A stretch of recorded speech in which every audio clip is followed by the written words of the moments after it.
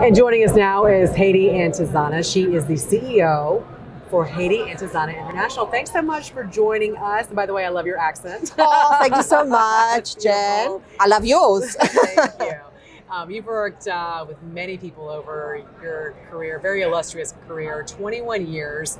In your opinion, what's been the key difference between the leaders that you've helped?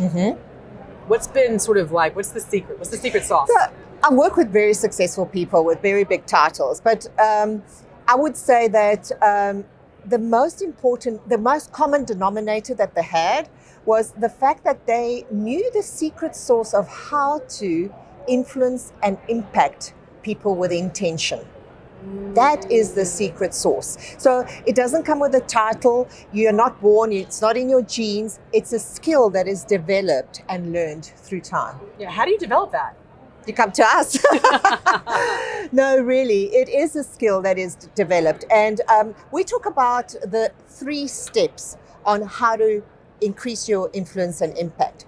And number 1, Jan, it's really about you have to evolve your brand. Like your organization spends time, effort, and money with evolving their brand, so must you. You're a constant work in progress in order to stay relevant and impactful, especially in an industry like this, in gaming, where it's so fast-paced and competitive. So I'll talk about 3 steps. 1, evolve your brand, so it's impactful and relevant. 2, you need to disrupt you. As this industry, the city we here right now is in Vegas. This is the city of reinvention. So it's about disrupting yourself as well. So disrupting yourself from the inside out. And the 3rd action step, and very important, is also all about how do you show up with intention? How do you actually show up in what I call, what is your added value to create new opportunities? And that is 3 ways. You show up with vivid experiences. And how do people experience you? By the way, 3 senses: by the way they see you, the way they hear you, and the way they feel you. And I don't mean that like in the actual touch, but you know, you've done some movies, is how do actors and actresses make people feel after their best movie scene? You know? And that's what, when people leave you, when they walk past you in these corridors, how do you make people feel when they are in your energy space? That's the keys to success there. It's right there. Yeah, and you know, it's interesting because you are also a mom of 3 children, 2 of which are twins, and they're 4 years old. They are 4 years old. How do you do all this? So with a great partner, my husband's absolutely unbelievable. He's fabulous.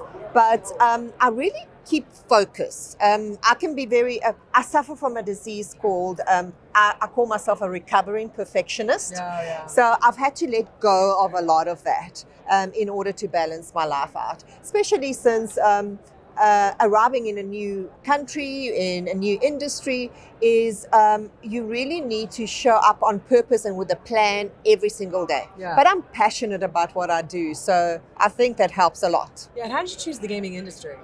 I think the gaming industry chose me. And you know, I've been working with investment banking, I've been working with manufacturing, retail for many, many years. And I literally bought a house online from overseas, and it was in a little town called Temecula. Wait a minute, rewind. So you bought a house online. So you're in South Africa. That's where you guys are from. Yes, and we don't have Amazon, really. Amazon is not a thing. Okay. So my first purchase online was a house in Temecula, which just happened to be 10 minutes away from a beautiful casino, Pachanga. And then that got me into the whole Indian gaming and commercial gaming. And you know what? These are people with amazing hearts and soul. Right. And they're in the entertainment business, but I often say to them, you're not actually in the entertainment business, you're in the people business. That's right.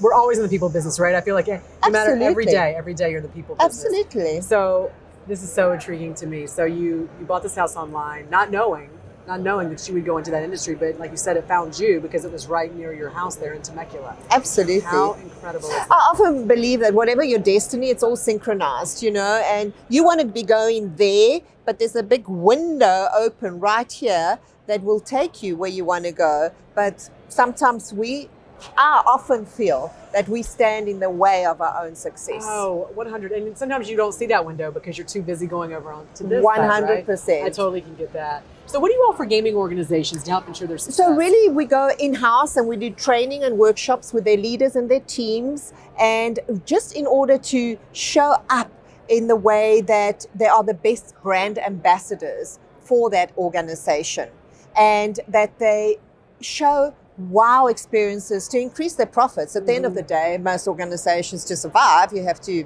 bring in revenue, increase profits, etc. But how do you do it? By impacting your guests and the employees. And that is really by future-proofing your own brand. So if you future-proof your own brand, you'll future-proof the brand that you work with. You know, it's interesting. I always wonder what someone like you who helps to coach, you know, and helps these teams, helps these organizations.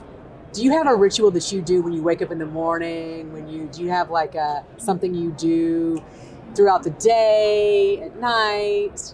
Let me tell you, daily for me, it's devotional. I am spiritually based. Yeah, of course. I am religious, and I just really believe that I start and end my day with a daily devotion, and I just know that whenever I don't trust myself, I know there's a bigger picture for me. Yeah. And my biggest thing is, and that most people don't do, is if you really want to disrupt yourself and grow, you need to get uncomfortable. You need to get comfortable with being uncomfortable. Because the minute you do that, wow, you just leap into your next success area. Yeah, I like that a lot. So spirituality in the morning and spirituality at night before you get to bed. Yeah, and have a laugh in between. I mean, life is short. Just enjoy it. Don't be so serious about it. Yeah. Joyce Myers, who I love, once said, when she wakes up, you got to go, I'm expecting great news today. And she's also a very spiritual. Joyce Myers, I watch her all the time. But can I tell you something? Another thing is the fact that emotions are contagious. Yeah. So be careful what emotions you're projecting out, because you're constantly subconsciously influencing and impacting people, whether you want to or not. So make sure that whatever emotion you're infecting people with, it's a good one. Yeah. That they want to come back. Because the best compliment you could ever get, Jan, is if somebody else said, you got to meet Jan. Because what they want is they want to share the experience of Jan with others. Oh, that's so great. Well, thank you so much for coming on. I want to meet Haydee. Thank you, Jan.